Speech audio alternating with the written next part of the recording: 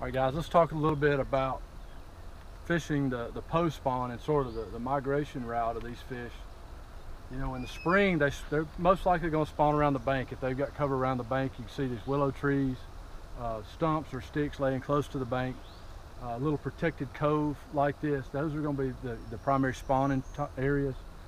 These stumps a little bit further out, especially the ones that might be on the edge of a ditch or something like that, have a little more depth, and I can start pitching around those with a creature bait.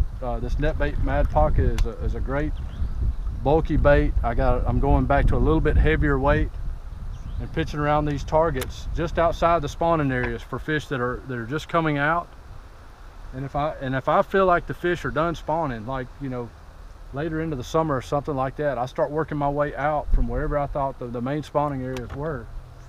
And if I don't find them around these semi-shallow targets like this, I'm just going to start working my way out offshore. Hopefully there's a depression, a ditch, or something like that that's sort of like their highway and their route back to the deeper water. And I'll just follow the contours of it, and I'll adjust my presentations to cover whatever targets might be there. In this particular case, this place is full of wood, and that's their primary cover when they get away from the bank, is wood. There's a bite. Oh, he came off. But he was out there on the ditch leading out of this pocket. And I'm just going to follow that all the way out. And as it gets hotter and hotter, they're going to be closer to deeper water, especially in a place where they got a lot of shad. And you can find them out there offshore, and you can cast this bait and drag it. If it's not targets above the water where you can see and pitch at them, you can just cast this Mad Paca or a big 11-inch C-Mac is fantastic for doing that. A big crankbait, spinner bait, the swim bait on a jig head like this swarming hornet. And here I got the little spanky on there, but I'll go to a bigger head and a bigger spanky if I'm fishing deeper water, a place that's got bigger bait fish. That's a great way to catch fish once they get out there off the bank and they get grouped up in the summertime. You know, the Mad Paca is another one of those baits that NetBait has that's extremely versatile. This is the full-size version.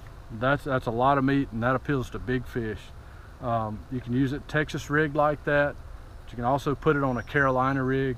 If you're just trying to locate fish, I would say go with the baby Mad Paca first. Put that joker on a Carolina rig and fish some of these offshore drops and cover a lot of water and find the school of fish. Once you find that school of fish, then you can upsize your presentation and put this bigger one on the Carolina rig, or you can put it on a half-ounce weight and drag it. Texas rig works pretty good too, along with the 11-inch C-Mac. So you know, just adjust your bait and your presentation to the areas that you feel like the fish are going to be concentrated, and you're going to have success. What's up with that, buddy? He ate the Mad Paca. I just saw him on the graph. There's a point right there coming out of a spawning cove. It went from 4 to 8 feet deep. I was marking fish as I drifted over it. I just left that Mad Paca down there, slowly drug it across the cover, and it went peek peek. And there he is. Good quality, healthy fish. Post spawner. Already offshore.